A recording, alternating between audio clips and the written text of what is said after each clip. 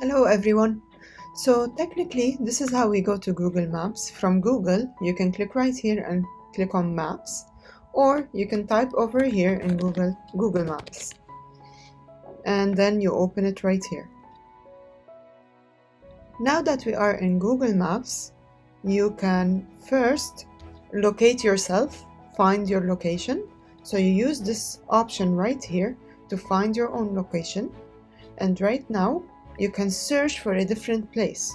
I'm going to search, for example, ABC Verda. Now that I found ABC Verda, I can find it with the red dot over here. I can click on directions and then I can find the location so that I would be able to travel over there or to go over there by car or maybe by walking. And I will find different options. By walking, for example, it's 7 minutes, and over here is 7. I have different places, different ways. And by car as well, you have different ways to do it. Now, to dive deeper into Google Maps, there is an option to use the street view right here.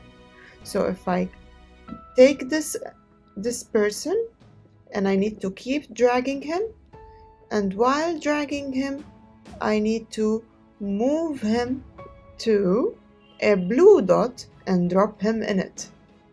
Let's see what will happen.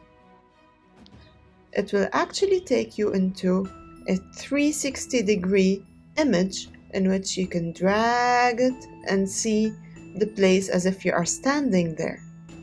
And this is one of the cool options that you can find in Google Maps. Now, of course, you can click on the X button right here, and then you can search for a different way.